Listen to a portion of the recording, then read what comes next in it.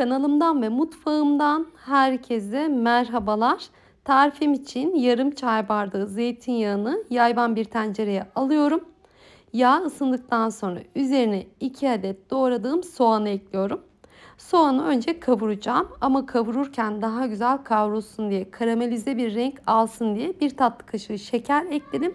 Şekerle birlikte soğanların rengi dönene kadar, pembeleşene kadar kavuruyoruz. Şeker eklemek zorunda değilsiniz ama şeker eklerseniz daha lezzetli oluyor ve soğanınızın rengi daha güzel oluyor.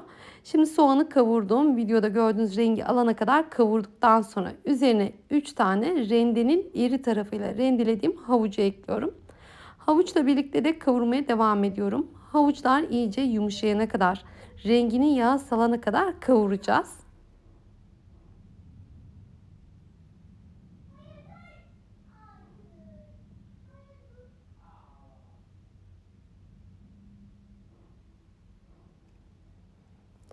Havucu güzelce kavurdum ve artık ocağın altını kapatıyorum.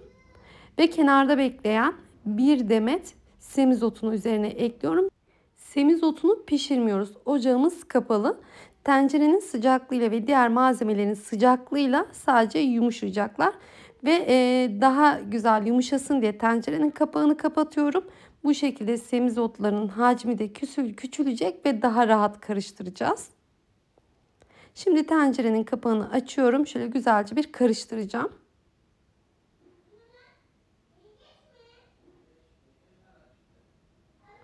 Semizotlarının sap kısımlarını kullanmadım. Sizler isterseniz kullanabilirsiniz ama yerken çok sert olacağı için ben tercih etmedim. Gördüğünüz gibi diğer malzemelerin sıcaklığıyla, tencerenin sıcaklığıyla semizotları yumuşadı. Şimdi tekrar tencerenin kapağını kapatıyorum. 10 dakika bu şekilde dinlendirdikten sonra genişçe bir karıştırma kasesine aktarıyorum.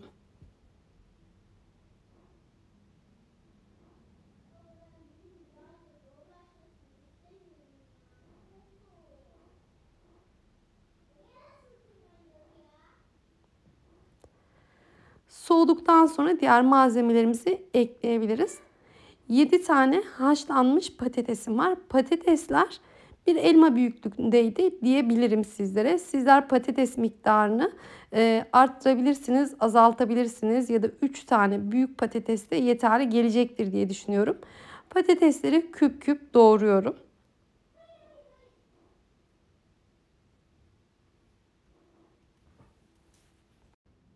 Şimdi üzerine yoğurdunu ekliyorum. 500 gram kadar yoğurt kullandım. Yalnız yoğurdu koyu kıvamlı kullanın arkadaşlar ya da süzme yoğurt kullanın.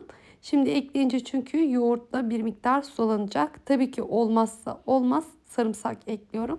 2-3 diş sarımsak yeterli gelecektir. Tabii ki tuzunu da atmayı unutmuyoruz. Yeteri kadar damak tadınıza göre tuz ekleyebilirsiniz. Ve bütün malzemelerimiz bu kadar. Güzelce, nazikçe patatesleri ezmeden bütün malzemeler iç içe geçene kadar karıştırıyorum.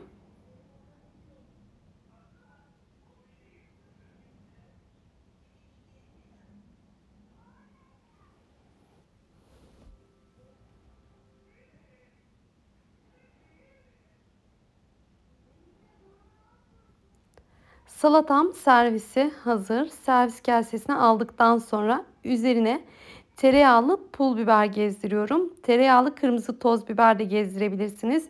Ayrıca üzerine ceviz de çok yakışacaktır. Sizler dilediğiniz gibi servis edebilirsiniz.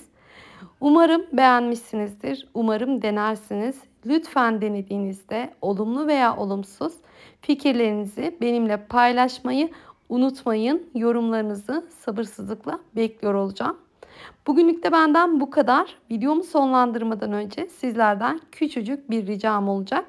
Bana destek olmak adına beğeni ve yorum bırakırsanız ve tabii ki abone olursanız ve bir de videomu sevdiklerinizle sosyal medya hesaplarınızda paylaşırsanız çok ama çok mutlu olurum. Ve destekleriniz için her birinize ayrı ayrı teşekkür ederim. Bir dahaki tariflerde, yepyeni tariflerde görüşmek dileğiyle. Hoşça kalın. Kendinize çok iyi bakın.